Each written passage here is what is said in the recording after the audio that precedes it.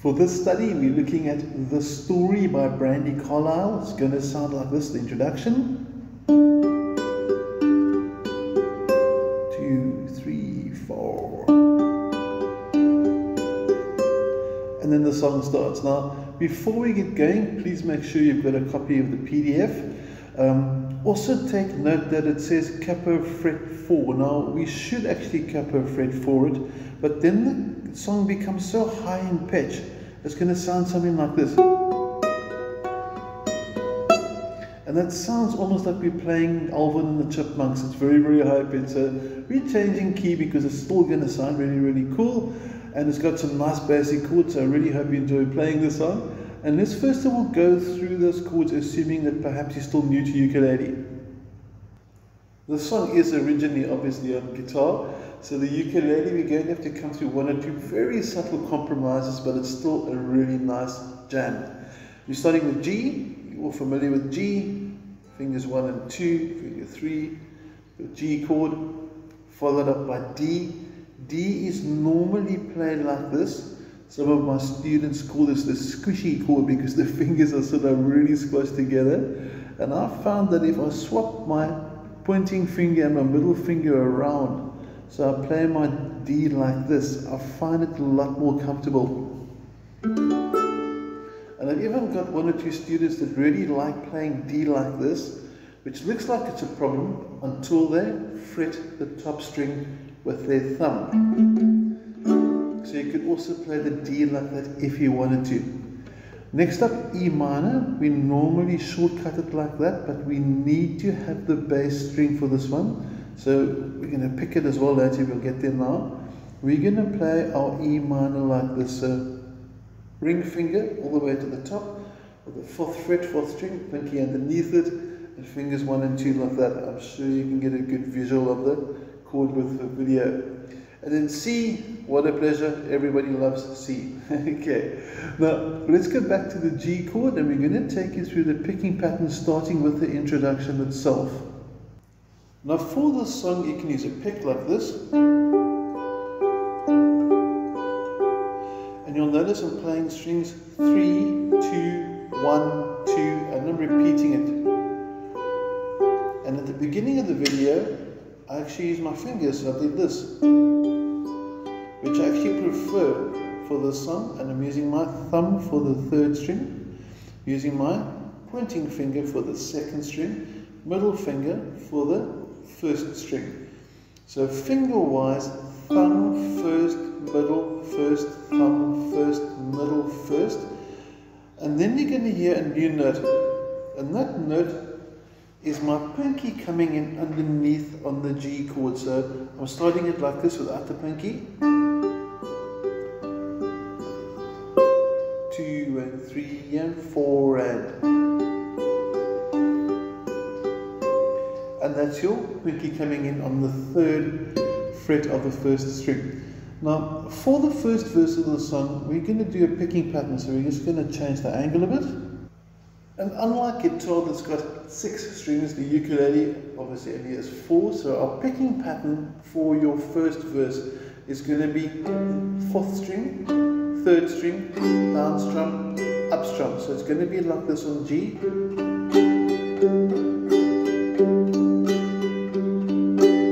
And notice as well that I'm playing with the back end of my nail. You can use a pick if you want to, so I don't mind if you use a pick. But the pick I find has got a very hard sound, so I prefer using the fingers. It's a bit more mellow, it gives a bit more of a gentle song or gentle sound for the song. And we're going to play through the G 4 times now. If you want to join me, 2 and 3 and 4 and 1, 2, 3, 4. Now, here's the reason why I like playing my D differently. Remember I did mention the squishy chord at the beginning of the video, and I shared my way of playing it.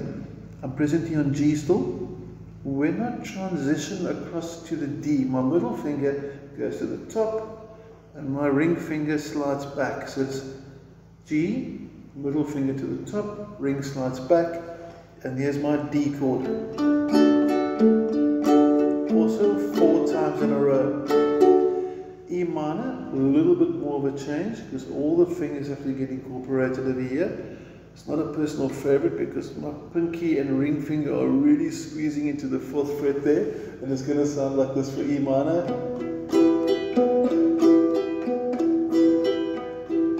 And everyone loves C. And that's basically your first 4 lines of the story's first verse. So if you play through with me, you're going to have something like this: 2 and 3 and 4 and...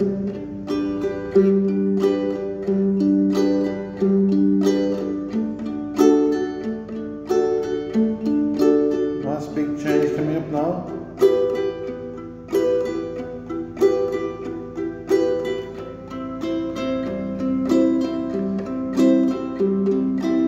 Now after that, when he goes to the next line and she sings, but these stories don't mean anything when you've got no one to tell them to.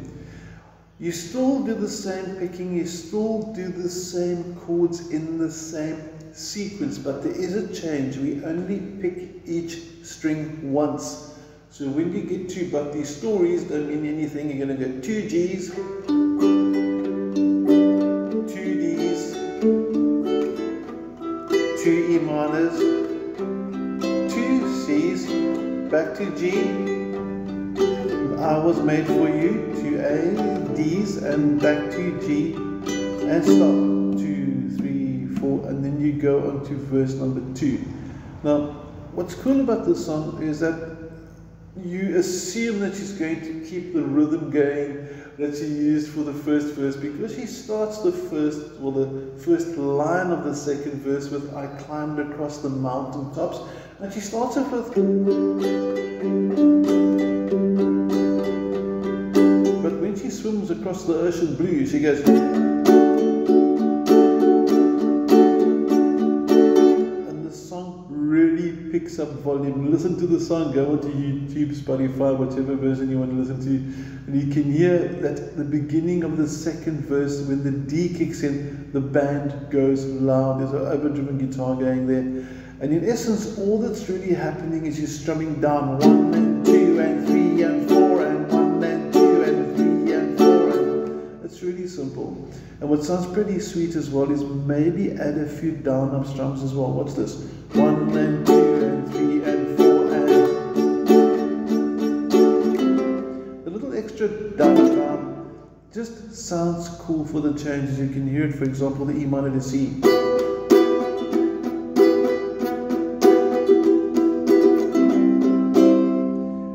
An extra little build up to help the transition. In essence, you've learned everything that you need for the story by Brandi Carlile. Remember, there is meant to be a capo at fret 4, and we explained that it's just really too high because the capo would be there and your chord will be here, and that just sounds more like Alvin and the Chipmunks than the story. You could play the original chords, like you could play a B, for example. I'll just take you through that. Nice chord B. And it's going to sound.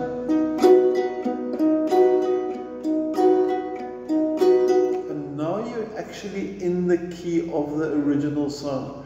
From the B to the F sharp, you go to fret number 1, bar it. And these chords are not fun for the novice or to ukulele, but they sound more accurate, well, they are accurate to the original. This is your F sharp.